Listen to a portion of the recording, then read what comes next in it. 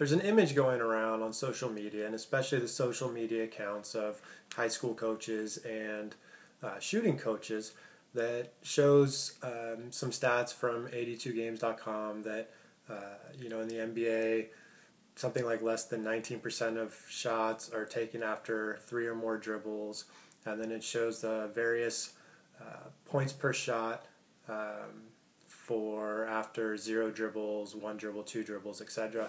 And essentially, the more dribbles there are before a shot, the lower the point per shot.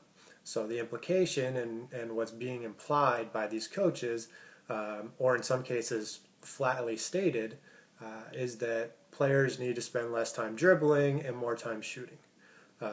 Something I agree with. And some of the criticism by the shooting coaches was kind of taking a shot at, workout guys or guys who spend a lot of their time, working on the fancy dribbling moves. Something I kind of talked about yesterday. So in one sense, I agree with what they're saying. I think there is an overemphasis on dribbling, and especially dribbling without a purpose. So not to create a shot or not to create a pass, but just randomly dribbling. And so I do think more time should be spent shooting. However, I could make the same argument towards a lot of these shooting coaches that they're making towards the dribbling coaches or the workout guys, or just the basic practice habits of players. Because I could come up with a graphic that showed that,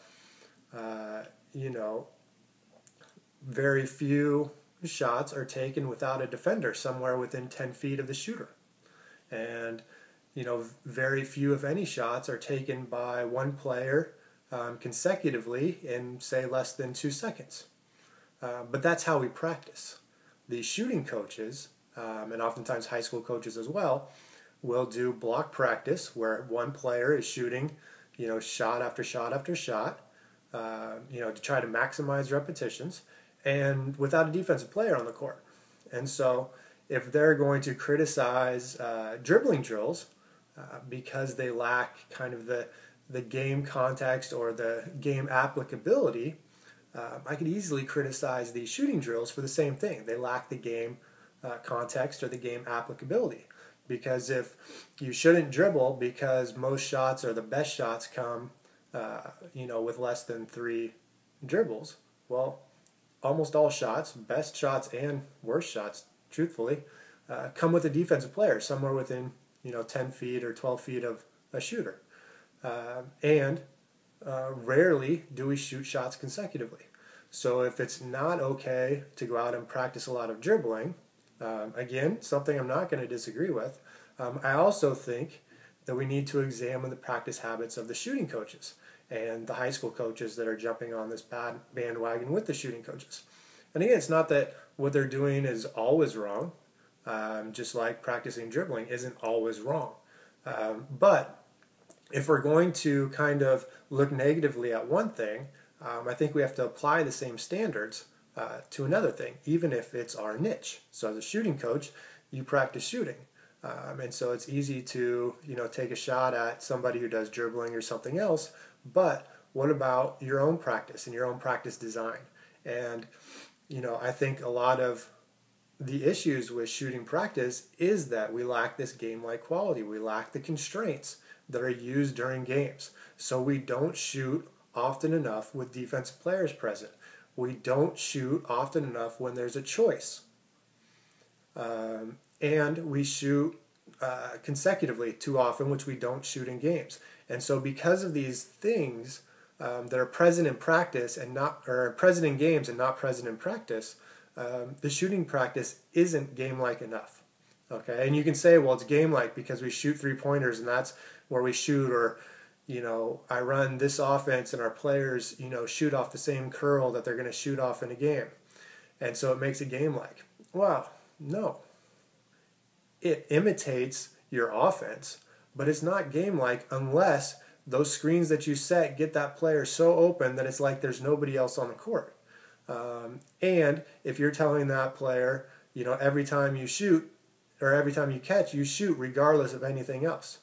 There's no, you don't ever think, don't ever make a decision, don't ever change your mind. It doesn't matter where the defense is, you're catching and shooting every single time you catch the ball, which would be great if you were that player. And I actually have been in situations where a player was told that. Not because he was such a great shooter, but because he was such a bad decision maker. I worked for a head coach who told a player who basically stood in the corner on offense that if he caught the ball, he either shot it, or if he wasn't open to get a shot off, then he passed it right back to the guy who passed it to him, and then he kept standing in the corner for the rest of the possession. So at some levels, I suppose that can happen. But for most players, there is a decision to shoot, there is defense present, and you rarely shoot multiple shots in a row. But that's how we practice. And so if we're going to look negatively and use stats to prove that some form of practice is inappropriate, i.e. too much dribbling practice or too many shots off the dribble, because those are lower percentage or lower efficiency shots and they don't occur as often, well, I'm going to make the same argument that if we're practicing multiple repetitions in a row from the same spot, if we're shooting without defense, if we're shooting without any other choice, that's not a game-like shot, and I'm going to argue those don't occur in games. And so if we should reduce or eliminate our dribbling practice because it doesn't happen often in games and it's a low-efficiency shot, I'm going to argue we should reduce or eliminate these types of practice drills because they don't happen often in games. And so I think it's the same argument. And if you want to make that argument against one thing, you have to be willing to make that argument against your own niche, i.e. shooting for a shooting coach. And so I do think that from a practice standpoint, we have to take into consideration what happens in a game, and we have to take into consideration all the constraints that affect a shot. And as much as people don't want to acknowledge it, the decision to shoot, the intention to shoot, affects the execution of a shot. So as I'm weighting that decision, how open am I? Where am I in relation to my defender? What's the score? Is this a good shot? Is it early in the shot clock? Is it late in the shot clock? Is my team winning? Are we losing? All of these things affect that shot. And some of those things it's hard to practice because, without a, score, or, time in the game, shot clock, those things in practice, it's harder to practice all of those things. But we should incorporate some aspect of making a decision, whether I'm open, a teammate's more open, so on and so forth. And then the big one is the defense, because stats do show that the closer a defensive player is to a shooter, the worse that shooter is going to shoot. So we either need to change our perspective in terms of shot selection and never shoot a shot where a defensive player is anywhere close to us, or we have to practice and get players more comfortable with defensive players being in some range from which we're comfortable shooting, whether that's 3 feet away, 4 feet away, 5 feet away. And without ever practicing with defensive players, how are we supposed to know where our comfort level is with a defensive player? So are we comfortable shooting and confident and our percentages don't decrease very much shooting 3 feet with a defensive player 3 feet away? Maybe. I imagine somebody like Curry can shoot pretty darn effectively with a defender 1 foot away. There's probably other players who need 6 feet of space to really feel comfortable and confident shooting that ball. But we don't know that unless we practice with defensive players and we get more comfortable with defensive players in our area. And making that decision of when I'm going to shoot and when that defensive player is too close to me to shoot comfortably and confidently.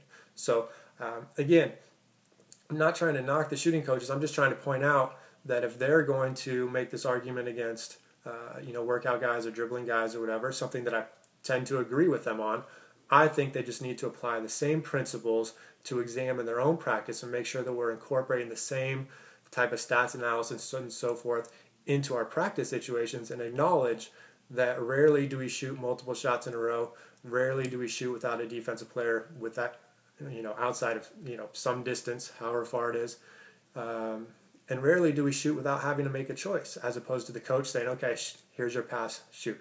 So we need to apply those same ideas of practice design to shooting practice that they want to, argue against, the dribbling or the workout guys.